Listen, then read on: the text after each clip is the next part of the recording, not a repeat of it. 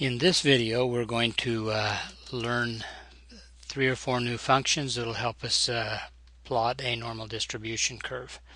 The first function we're going to look at is a sequence function. There's a number of ways of using that, but here I'm telling it to build a sequence of numbers from a -4 to 4, and I want the length of the sequence to be equal to 200.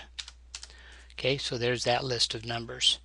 What I'm going to do with that list of numbers is to put them in an object. We'll call this x. In fact, that's going to be the x values of the function. The next function we need to know about is the dnorm function. Say we looked at dnorm of 2.4 with a norm of a mean of 0 and a standard deviation of 1. What that's going to tell us is the y value on the normal distribution curve. So what we're going to do is build a vector y. Oops, let's do it this way. We're going to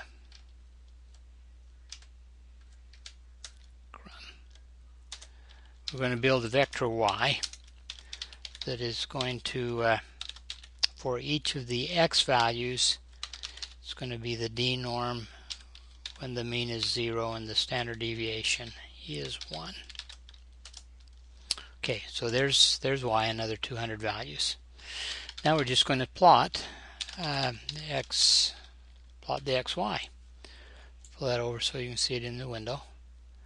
Now the problem with the plot function is when you call it that way, it just puts a little circle for each one of those 200 xy points. So let's add some more things to this.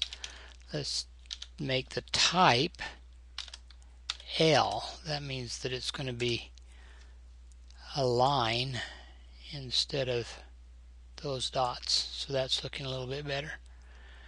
And maybe one other feature of this plot, we'll set the color of the plot to be red. So there you go. We've plotted that. All that we needed to know was the sequence function, the dnorm function, and the plot function to get that done. That's the end of the video.